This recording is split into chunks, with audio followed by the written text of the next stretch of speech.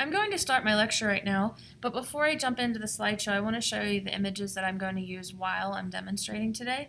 You can find almost all of the images on the shared stock images that I've provided through either Google Drive or OpenGraphicArts.com, but there's a couple that are not in there and I want to explain why. And so I'm going to use the following images: this image of the Eiffel Tower, this image of the Eiffel Tower, my ice cream cone image, and then 3 images of backgrounds. And so 2 of these images I pulled directly off of 3 of these images I took right off of the stock images website, so you should be able to find them. But these cloud images, I just needed a couple images of clouds and I didn't have them. And so I went to search.creativecommons.org. I chose Google Images and I searched for sky just so I could have some sample backgrounds to use for this activity. And so you might want to pause the video and open up those files before I get started. That's up to you. And so Selections 101, we're going to get started with selections today, and before we can do that we need to understand what they are. And they are grouped areas within a layer or multiple layers that have been identified for editing. Selections can be identified by a scrolling marquee or what is commonly referred to as the marching ants. And I've blown up a selection right here of this big, probably circle area that's been selected on my image, my green image there. And you can see these little black and white dash marks.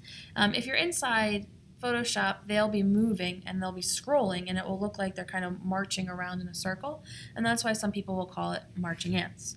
And so if I go to Photoshop, and this is the image I have open, so I'll just grab that for now. If I use any of my selection tools, so I'm just going to grab one right now and make a selection, the area that's encompassed by the selection I could now edit, and I couldn't edit outside that.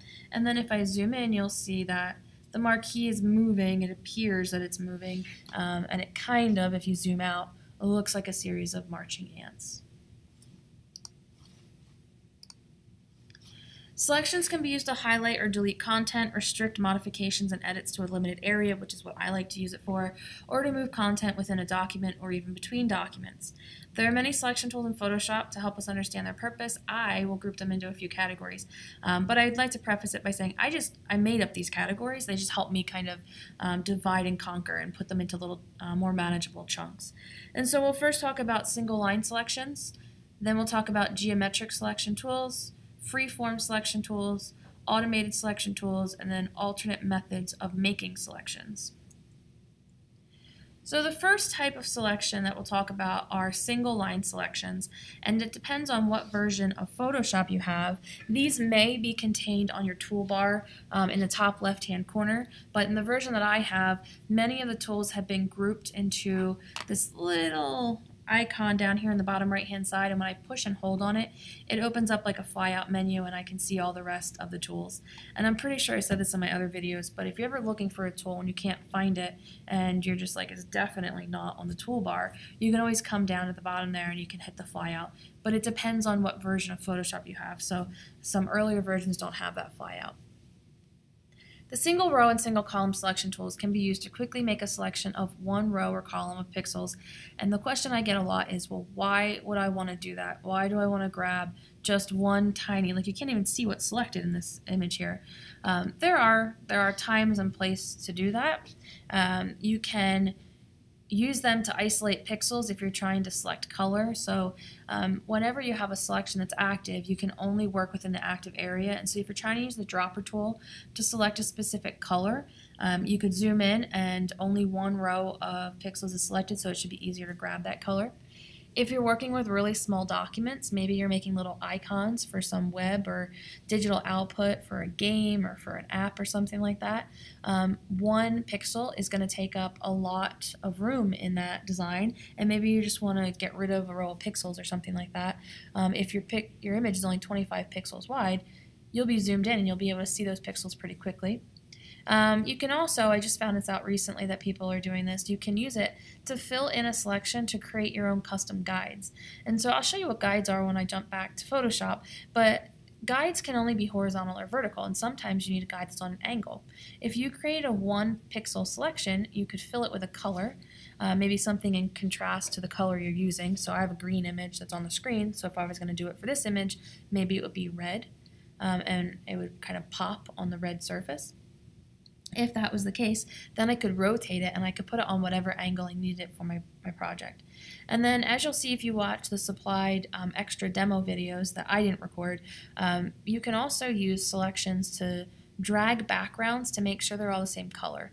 And you could use the 1 pixel to drag that out as well. So let's jump to Photoshop, and I'm going to talk a little bit about these single row and single column selections before I move on to the next type of selection. So out of all of the selections that we're going to talk about today, you'll probably use this the least. You probably will not use it as much as others, but there's a chance that maybe you'll come across a reason to use it. And so to create a single selection, you can push and hold these selection tools and see if your version of Photoshop has it. And so underneath the rectangular marquee tool, which we'll talk about next, I can push and hold, and in this version of Photoshop, I can create a single row or a single column marquee tool. If you can't find the tool, you can always come to the bottom of your tools panel and push and hold, and then you can have a fly out menu that will allow you to choose more. Now all of my tools are embedded in my tools panel right now, and so I can't have that fly out menu because they're already embedded.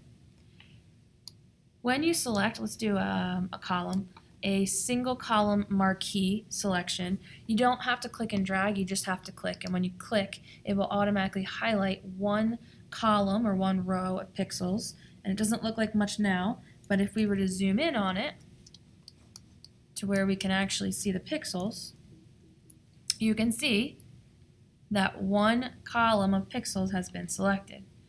Let's create a new layer. If you create a new layer and then you choose Edit Fill, you can choose to fill it with a color, and maybe we want to fill it with bright red pixels. And now I filled the column with pixels, which doesn't really help my design, but if I zoom out, I could use it as a guide if I was trying to line something up to this plane here. Now, if you turn your rulers on, you can click and drag your rulers out to create guides, but you can only create horizontal or vertical guides. What you could do is you could do Edit Free Transform. After you've created your line, now you could rotate it. So there's a rotate option here on your options bar at the top of the screen. And so you could rotate it, let's say at like a 45-degree angle. Let's zoom out now. And now you've created your own custom guide, and you can put this guide wherever you want it to go. So I'm just going to hold Shift and nudge, and I can nudge this line into place. Maybe I'm trying to put something on an angle and I want all the text to line up. And then when you accept the change, and we zoom in on the selection, you can see that now you have a red line that you can line items up on. Now, again, you're not going to use this as often as you will your other selection tools, but there are various options for using it. Let's talk about one more. So I'm going to undo until I get my vertical 1 pixel selection back. If you choose Edit Free Transform and you zoom in on your pixel, I need to go back more. I don't want to have the red, I want to have the color of the file. So I'm going to keep going back until the red's gone and my layer that I created is gone. And because I want to edit the background layer, I'm going to double click on it and create layer 0, so now it's not a background. Okay, now with those pixels selected, or that 1 column of pixels selected, if you choose Edit and Free Transform, you can, let's zoom in here, you can grab the handlebars that constrain the right and left hand side of the selection, and you can drag the selection and make it wider. And watch what happens as I do that. It takes that 1 pixel and it just pushes it straight out to the side. And so as I pull it across, the bottom half looks weird because I'm getting banding of color. But if I was trying to make the background a consistent color and I wanted it all to be the same color, white, or this is actually kind of a cool look with the banding of the clouds on the top, you could use it to drag out the background to make sure that your background is all the same color. And if you watch the other supply videos that I've posted in Canvas, you'll see there is a video of a man doing some photo retouching on a car. And when you get to that video, I can't remember which lecture I've embedded it in, but when you get it, you'll see that he'll make a selection of pixels similar to the way we selected just the one column, and he drags it out to the side so that he knows 100% that his entire background is all the same color white instead of having patchy colors of different varying shades of white.